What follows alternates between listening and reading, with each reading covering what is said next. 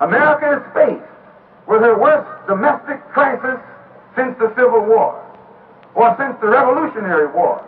For America now faces a race war. A race war is worse than a Revolutionary War.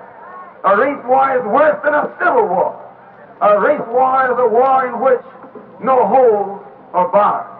A race war is a war in which children are destroyed, in which children are mutilated, in which children face the same destructive wrath that grown-ups face.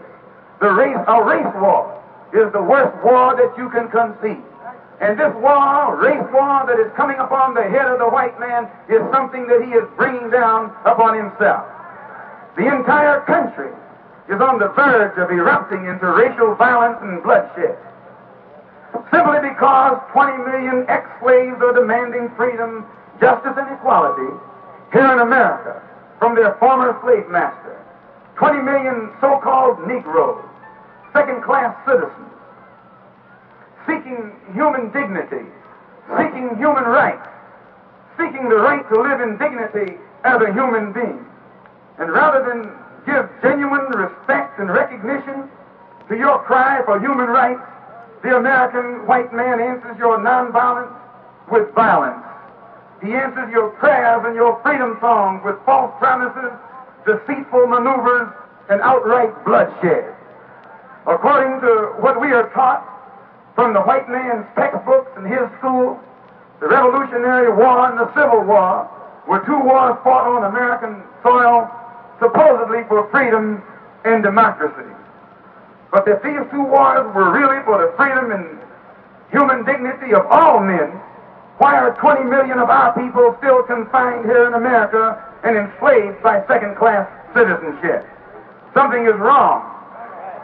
The truth is that the Revolutionary War was fought on American soil to free the American white man from the English white man. The Revolutionary War was never fought to provide freedom and democracy in this white country for the black man. Our people remain slaves here in America even after the Declaration of Independence was signed. In fact, most of the white founding fathers who signed the Declaration of Independence were nothing but slave owners themselves. It is sheer hypocrisy, sheer ignorance, sheer insanity for our people here in America to celebrate the 4th of July as Independence Day, while white America still denies us first-class citizenship that goes with an independent people. And it is nothing but hypocrisy for the American white man to pretend that the Revolutionary War was truly a war of independence as long as 20 million black people here in America are denied the privileges of an independent people. Don't let the white man fool you. Don't let the white man smile at you and lull you to sleep. Behind that smile is a vicious heart. Behind those teeth is an animal-like beast who doesn't have it within him to want for you what he wants for himself and his own kind. Don't let that man fool you.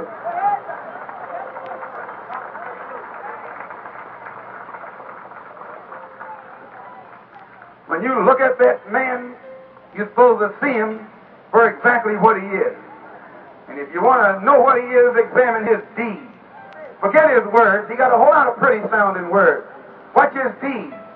His deeds are like the deeds of a snake, the deeds of a dragon, the deeds of a reptile, the deeds of a beast.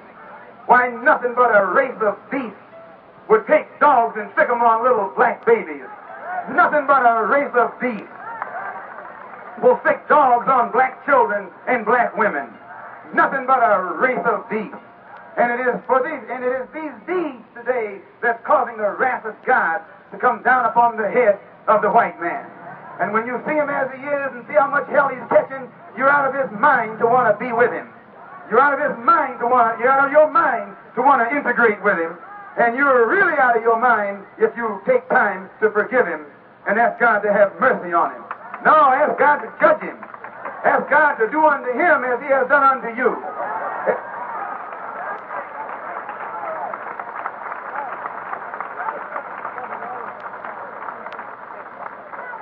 He has caused your babies to suffer. Ask God to heap suffering upon His babies. He has caused your women to suffer. Ask God to heap suffering on His women. He has caused all of our people to suffer. You can't deny that. You may not like my saying it, but you can't deny it. Why, you got scars and knots on your head from the top of your head to the bottom of your feet. And every one of those scars is evidence against the American white man and his inhumanity to man.